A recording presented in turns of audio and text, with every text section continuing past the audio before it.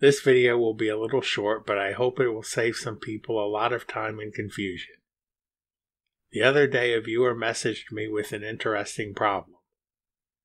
Wiswick was trying to follow my video on serrated locking joints, but was making a variant with no hole in the center of the cylinder.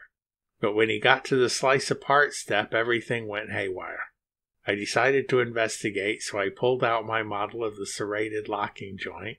I'm using a copy of it so I can experiment without affecting the original. I'll hide everything away but make the cutting tool visible.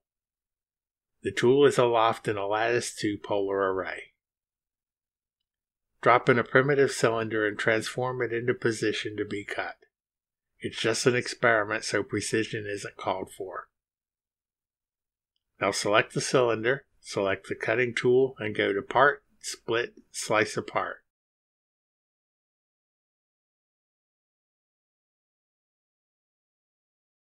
Boy, what a mess.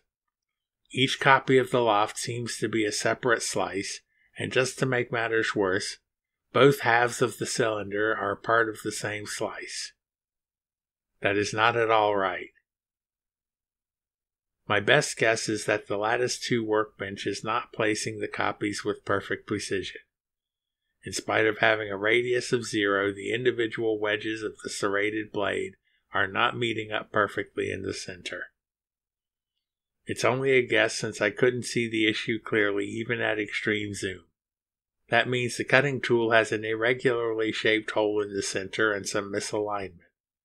As a result, we get a bunch of tiny little slices, and the two halves of the cylinder to be split are not cut completely apart and so remain a single object. This isn't an issue when there's a hole in the cylinder, since the part of the tool where the misalignments are doesn't come into play.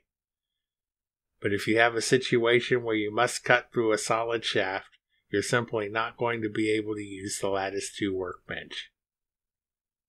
Instead, simply select the loft and use the draft polar array. Like with the Lattice 2 polar array, the count should be equal to the count in the discretized curve.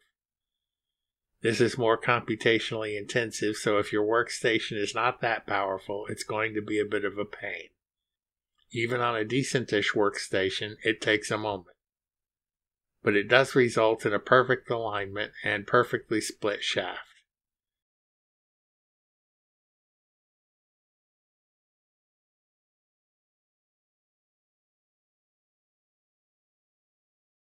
As you see, we get two slices, top and bottom of the cylinder, and nothing else. Just one final note on this.